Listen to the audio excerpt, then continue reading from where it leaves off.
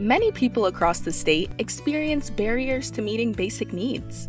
Due to a history of marginalization, some populations have less access to resources necessary for meeting such needs.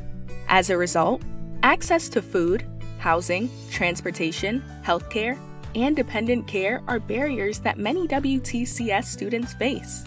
Students who experience barriers to meeting their basic needs often report lower energy levels, depression, anxiety, and other mental health issues.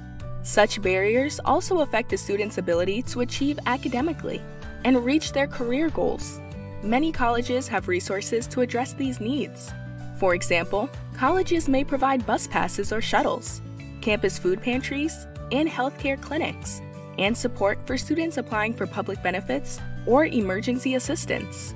As the people who interact with students most regularly, faculty play an important role in helping students access these important resources when needed. Use the following strategies to make a difference for your students. Educate yourself about barriers students face in your community. Know the campus and community resources available to your students. Integrate resources into your class. For example, some WTCS faculty include information in their syllabi, share flyers, make announcements, and invite student services or community resource providers to talk to their class. Build flexibility into your course policies to support a variety of student needs.